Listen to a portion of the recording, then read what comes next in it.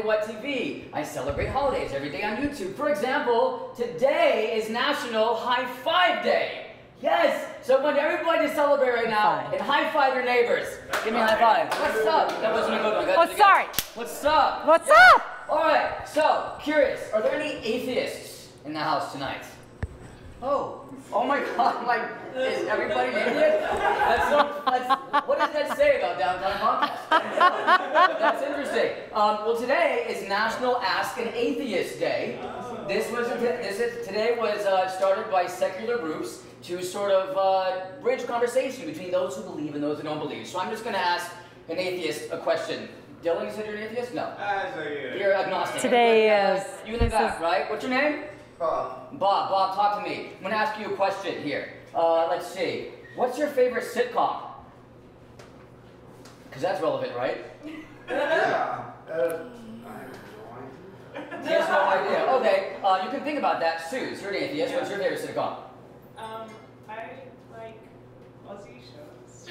Aussie shows. You guys might not have heard of them. Ozzy, is that Ozzy and Harriet, or is that like Ozzy, the singer crazy guy with like... I like Australian sitcoms. Oh, Australian, so that's not relevant to us. Okay, we're gonna move on. High five. Yeah, high five, that was good. I like it, very good. So can anyone guess what mammal comes out of hibernating today? A mammal comes out of hibernating about this time of year? Bears. What? Gerbil. Bears. No, bear, gerbil, no. The bat. Yes, the bat. That is why today is National Bat Awareness Day. Yes, which is really exciting. Did you guys know, fun factoid for you, that one bat alone, just one, is responsible for eating 5,000 insects a day? Yes, so they really help control the environment, and they save the agricultural industry $23 billion a year, the bats. Let's give it up for the bats. That's what they do. Yes. So, who here has been to Rachel's Kitchen? Everybody? Yeah. Yay, What's good. your name over there? I saw you raise your hand. Ray, what's your favorite thing at Rachel's Kitchen? Do you know? I don't remember. It was a salad. It was good salad. Oh, that was great. Yeah? Anyone else have been there? No? You? Yeah, curry chicken. Ooh, yeah, Curry good chicken's one. good. It's Well, this here is popular. Kathy, co-owner of Rachel's Kitchen. Just had their 1-year anniversary. That's a big Also, by the way, 3rd time sponsoring us downtown Podcast. That's right. That's a lot of support. We love it. So thank you for that. You're welcome. Yes, so to celebrate your 1-year anniversary, you're opening up a brand new location. Tell them a little bit about that. Yes, we are. At the end of this month, we're going to be opening up on the campus of the Cleveland Clinic, Lou Ruvo Brain Center for Health at Bonneville and Grand Central Parkway. It's going to be a new concept for us. It's a grab and go.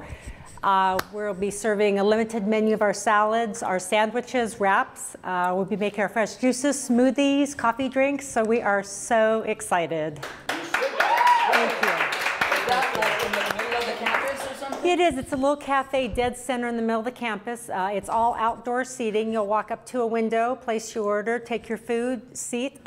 Parking is phenomenal there. It's free parking all over the campus, so we hope you come check us out. Yes, we certainly will. Now, this is a brain clinic, and April is sandwiched in between 2 months. We got March, which is National Brain Awareness Month, and then we have May, which is National Mental Health Month. So that really resonates with not just the clinic, though, but with you on a very personal level, and partly why you're opening up this new grab and go at this location. Would you mind sharing with them? Yeah, thank you so much. My father passed away in 2005 of dementia and Alzheimer's.